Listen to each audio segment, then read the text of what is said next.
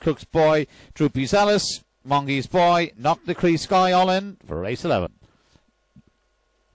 Up they go, we're away in racing 1 and 2 are out handy with 5 now showing good early dash as they head on down to the opening corner. Sleek Jerry with his early pace gets him around in front to lead from 5 and second MONGYS BOY. They head on down the back stretch drive. Up front it remains 1-5 now being tackled on the outside. 4 is arriving late. That's DROOPYS ALICE now as they swing between the final 2 corners. 1 on the inside, 5 maybe getting the upper hand. 4 with a grandstand finish. They're going to the judge. 5 pulling out more at the line. 5 wins it 5-4-1 in 28.49.